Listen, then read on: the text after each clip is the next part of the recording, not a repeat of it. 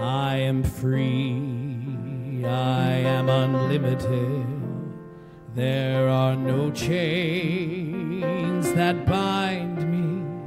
I am free, I am unlimited. Right now, right now. I am free, I am unlimited. There are no chains that bind me.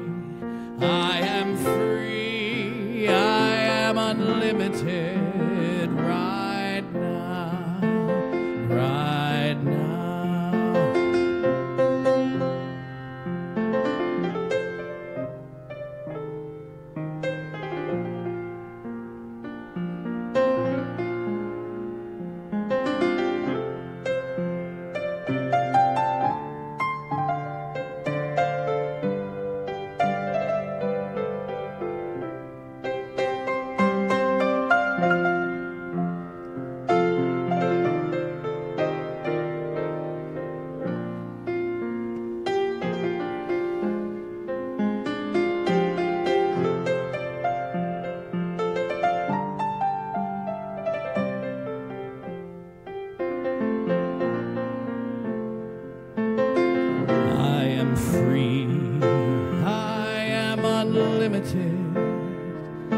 There are no chains that bind me. I am free, I am unlimited. Right now, right now. I am free, I am unlimited. There are no chains that bind me. I am free, I am unlimited. Right now, right now. I am free, I am unlimited. Right now, right now.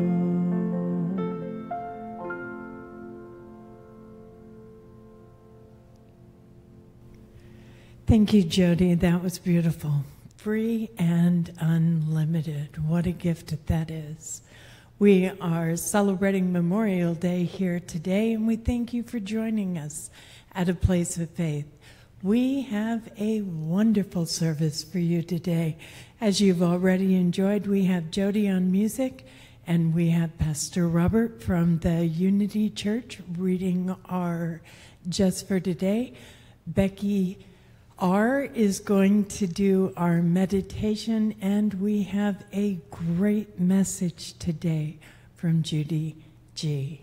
My name is Linda B, and I am grateful to be here with you. Please join me in prayer. Higher power, we are thankful, and we do remember all of the people who are not here with us, who did not make it through. God, we know the people who have died to give us our freedoms, to teach us our lessons, and to let us be who and what we are today, who and what we will be through you and of you. We are so grateful, and so it is. Amen. Just for today, risking vulnerability. As we grow, we learn to overcome the tendency to run and hide from ourselves and our feelings. Rather than risk vulnerability, many of us have developed habits that keep others at a safe distance. These patterns of emotional isolation can give us the feeling we are hopelessly locked behind our masks. We used to take risks with our lives, and now we take risks with our feelings. Through sharing with other addicts, we learn that we are not unique. We do not make ourselves unduly vulnerable simply by letting others know who we are, for we are in good company. And by working the 12 steps of NA, we grow and change. We no longer want to need to hide our emerging selves. We are offered the opportunity to shed the emotional camouflage we developed to survive our active addiction. By opening ourselves to others, we risk becoming vulnerable, but the risk is well worth the rewards. With the help of our sponsor and other recovering addicts, we learn how to express our feelings honestly and openly. In turn, we become nourished and encouraged by the unconditional love of our companions. As we practice spiritual principles, we find strength and freedom both in ourselves and in those around us. We are free to be ourselves and to enjoy the company of our fellow addicts. Just for today, I will openly and honestly share with another recovering addict. I will risk becoming vulnerable and celebrate myself and my friendship with other NA members. I will grow. Please join me in our meditation. Breathe in and breathe out. Begin to relax in the knowing that God is all. We are here with you, connected to you in this moment. Relax and feel the presence of the divine in you, around you. Release everything that does not belong. As you listen in the silence.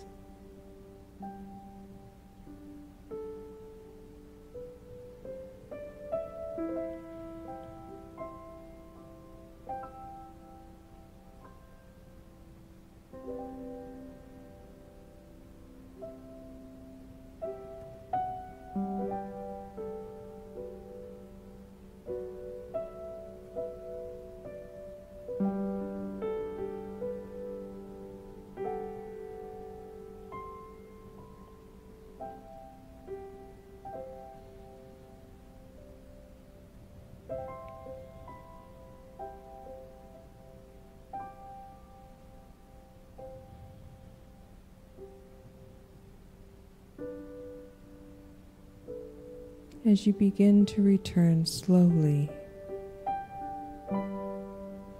letting go of all that does not belong, you come back to the understanding that your higher power is there with you. The love of God surrounds you, always. Amen.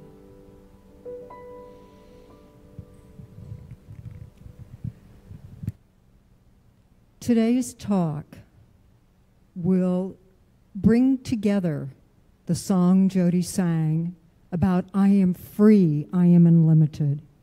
It'll talk about being vulnerable. It'll talk about the love that your higher power has for each of us. The name of my talk today is Being Present, or Putting the Brakes On. As we go back a little,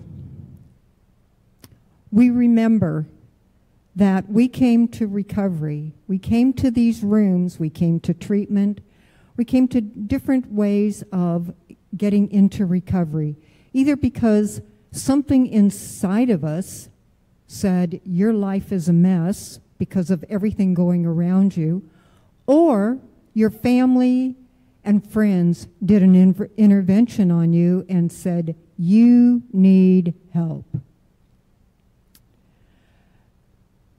We lost everything.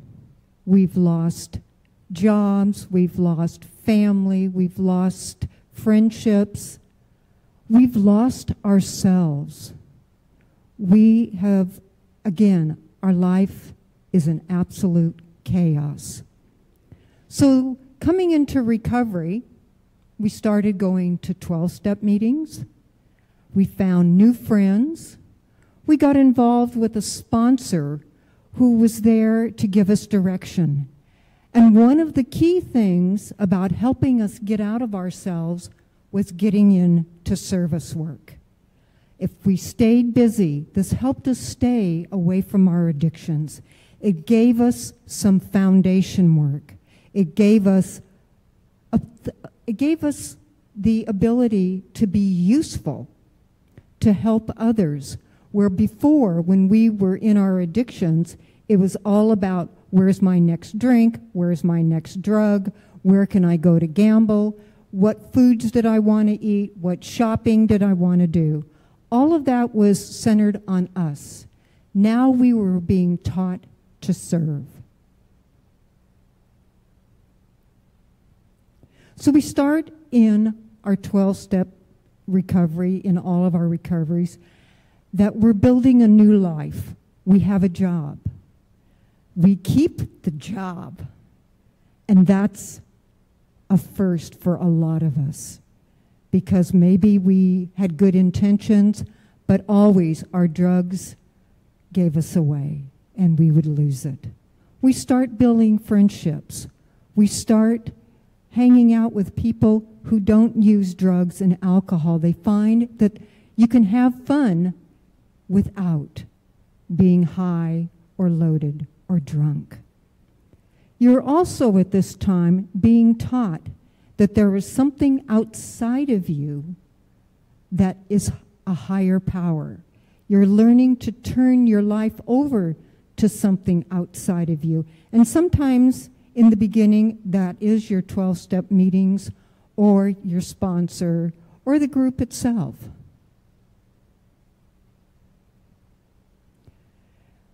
And your life goes on this way for years and years, and you're doing well. But all of a sudden, you find out something's missing. You're busy. You may have 3 kids, a spouse. You're busy in your community. You're busy in your church. You're busy in your service work. All of a sudden, you start getting resentful because you're so good at service work and being there for everyone that everybody wants a piece of you.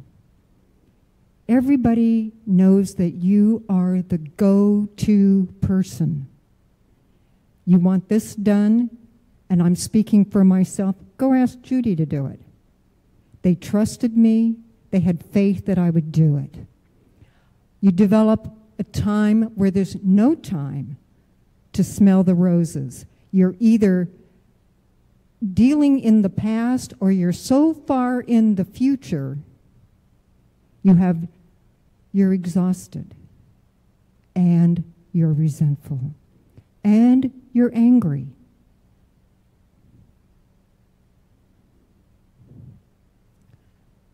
Even though you have all of these good things going for you in your life with regard to family, relationships, a job, the service work, getting to a place of where you're angry and on overload is very, very slippery ground.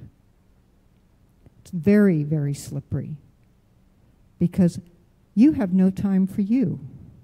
So it's time to beef up your connection to a higher power. You've done the steps, but maybe it's time to go back and revisit steps 11 and 12 and take it into a deeper place for yourself. A deeper place, learning to listen, learning to meditate deeper. What is it saying? You know, one of the things that I got to learn through this is putting myself first. What does that mean? That's foreign to me. It was very foreign because I was always there for everyone. But you know, I was no longer using the destructive addictions to go through life. But if you're like I am, we were busy, busy, busy, busy, busy. But now it was time to take time for ourselves. But you know, in staying busy, we got to hide from what we felt, what we needed. And maybe this sounds foreign to you, but being that busy, and you've been in recovery for a lot of years, being busy can be very, very addictive. It can become your addiction because you hide from you, or we hide from ourselves. We hide not only from ourselves, but we hide from each other.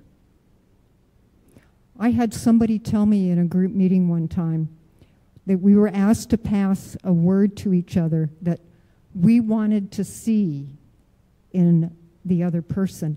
And the word I got handed was by a very dear male friend of mine, and the word was authenticity. So I looked good on the outside, I spoke well, I spoke what you wanted to hear, but that wasn't me. So this busyness and everything being involved was an addiction. Who are you? Who am I? During this COVID-19 pandemic, this social distancing, my higher power has had a wonderful time with me. And there's an old saying that when the student's ready, the teacher appears. And it was about putting on the brakes, learning to live in the present. So what does that mean? You know, part of the song that Judy sang about the freedom, I am unlimited. When someone is so busy, being busy, they are limiting themselves because you're controlling your life.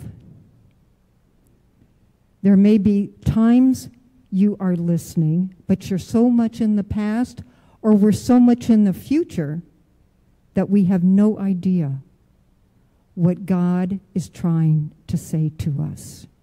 But as you start to learn to live in the present, be very gentle. This is a process too, just as each one of the steps is a process to growth.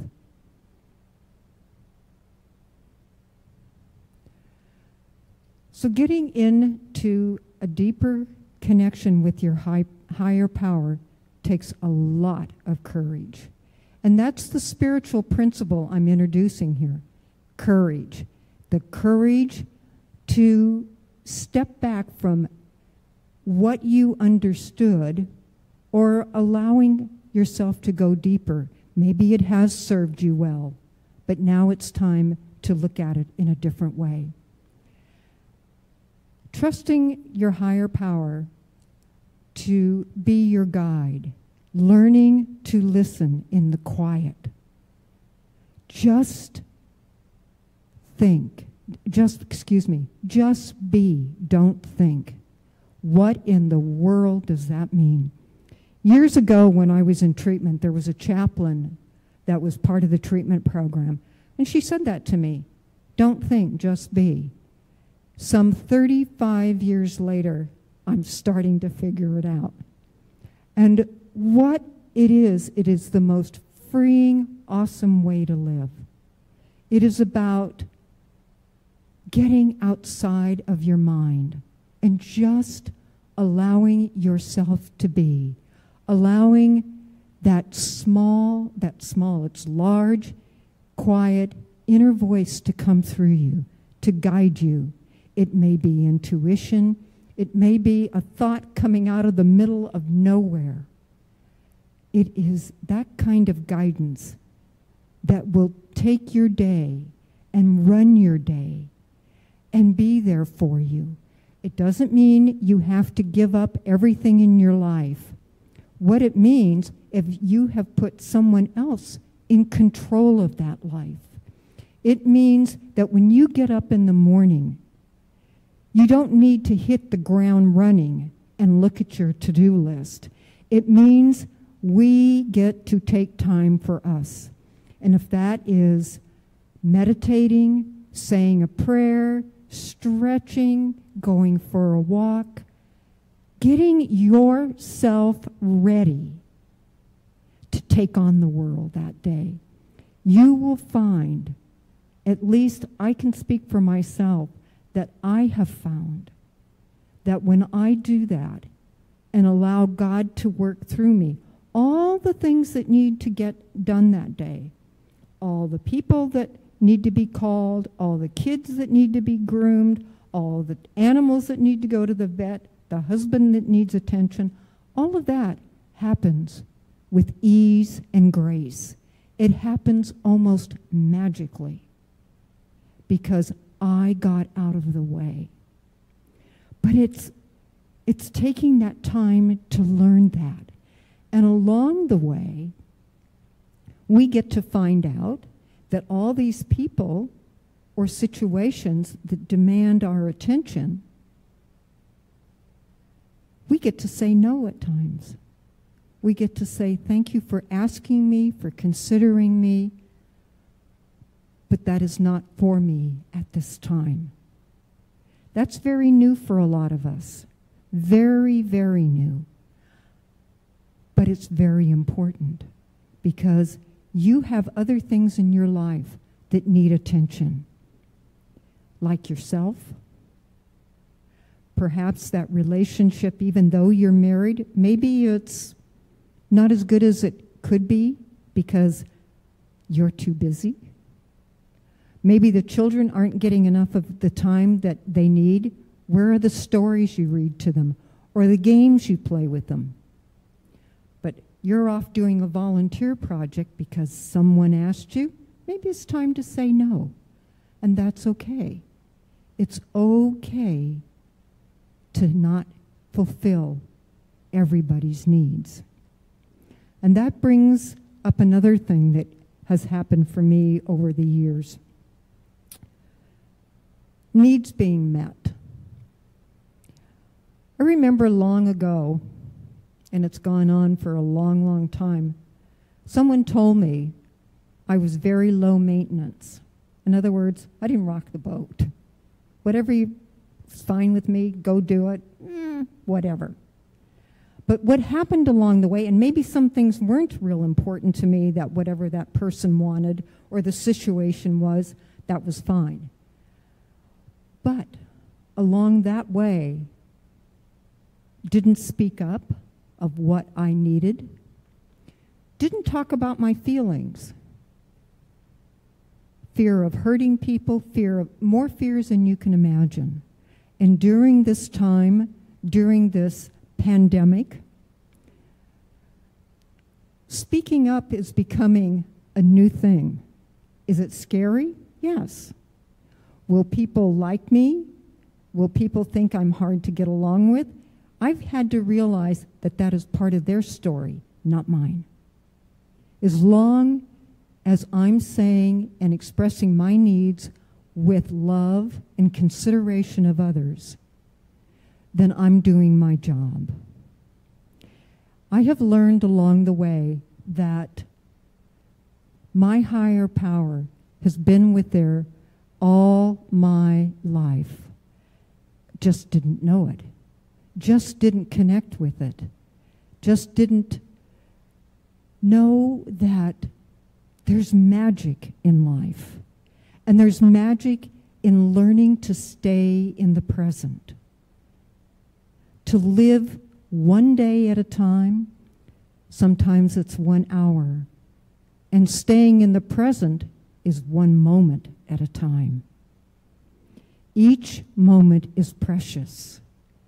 And if the tools I've shared with you today take you deeper into your connection to your higher power, that your life is a life worth living, that you are serving, you are here for yourself, for those around you, but you're also here to make sure that you have balance in your life and that it is okay to say no.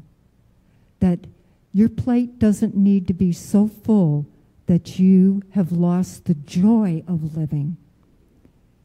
Do not allow slippery places to come into your life from request, from needs of others, without knowing what you need to do for yourself.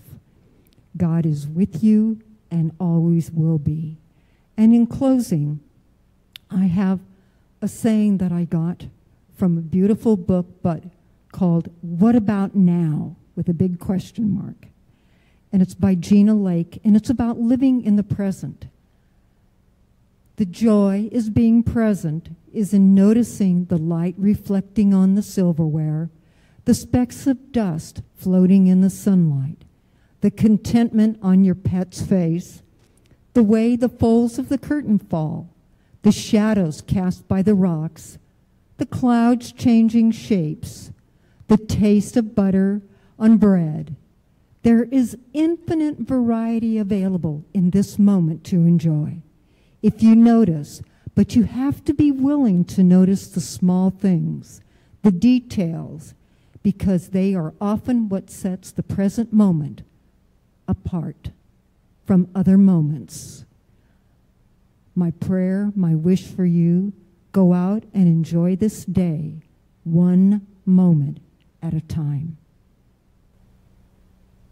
Once more knocking on a locked door, wondering why I try for anything at all. Ran hard, worked it with my whole heart, reaching for that last part. Once again I fall. I've never had an easy climb. Still it's up to me to decide. I will carry on, I will carry on. Hope is never gone, hope is never wrong. It's time to take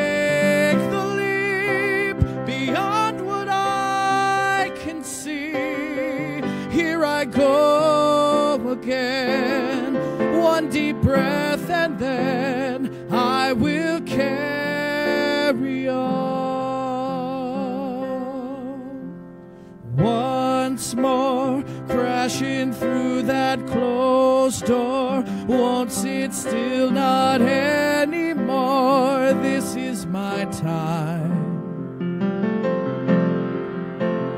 Which way am I headed today? I don't care what they say, the decision is mine. I may not have an easy climb, but I have made up my mind.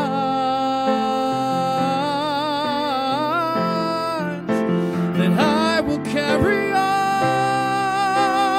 I will carry on. Hope is never gone, hope is never wrong.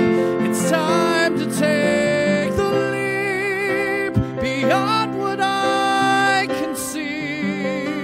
Here I go again, one deep breath and then I will carry on. The world will say give up, but I will not give up, 'cause this is what I've always dreamed of.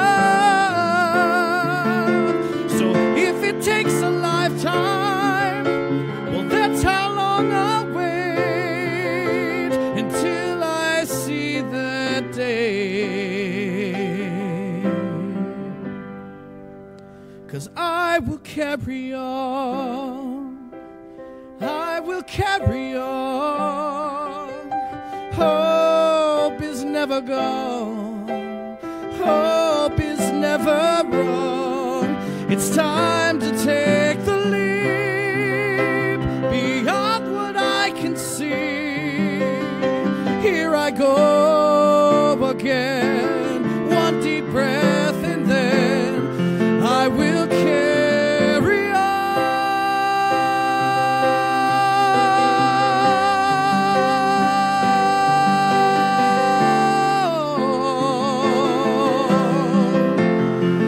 I will carry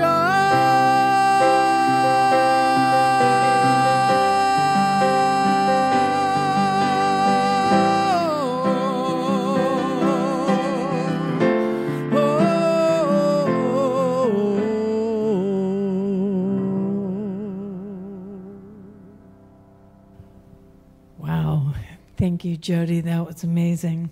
I told you we had a great service today. Thank you, Judy, for that wonderful lesson. My takeaway on that was absolutely don't be so busy doing that you forget to stop and be. What an important message and a beautiful gift to carry with us through the week. We invite you to stay connected with us at A Place of Faith. You can find us on our Facebook page, A Place of Faith on Facebook. We have daily meditation and prayer posted there, as well as the services like the one that you're watching now. You can also reach us via email at aplaceoffaith@zohomail.com. That's zohomail.com. We very much want to hear what you have to say to us. If you're facing challenges, if you have recommendations, we're here for you, and you matter to us very much. If we can work together with you and your organization, contact A Place of Faith at the email address I just gave you, aplaceoffaith@zoho.com. We are experts in social distancing and adhering to all of the rules and regulations for keeping you and yours safe. We can come into your treatment facility if you would like us to, and honor all safety regulations and bring a message into you and yours. We appreciate your gifts and donations that keep us going and thriving. You can send checks to A Place of Faith at Unity Church of El Cajon, 311 Highland Avenue, El Cajon 92020. Just make those checks out to Unity Church of El Cajon. They're our sponsor. And in the memo pad, put A Place of Faith, and they'll make sure that goes to us. Or you can donate via the Unity Church of El Cajon website, or call the office here with your credit card information. Just make sure in the memo to put A Place of Faith, and we will be very grateful for any help you can give. If you would join me now in the Serenity Prayer. God, grant me the serenity to accept the things I cannot change, the courage to change the things I can, and the wisdom to know the difference. Amen.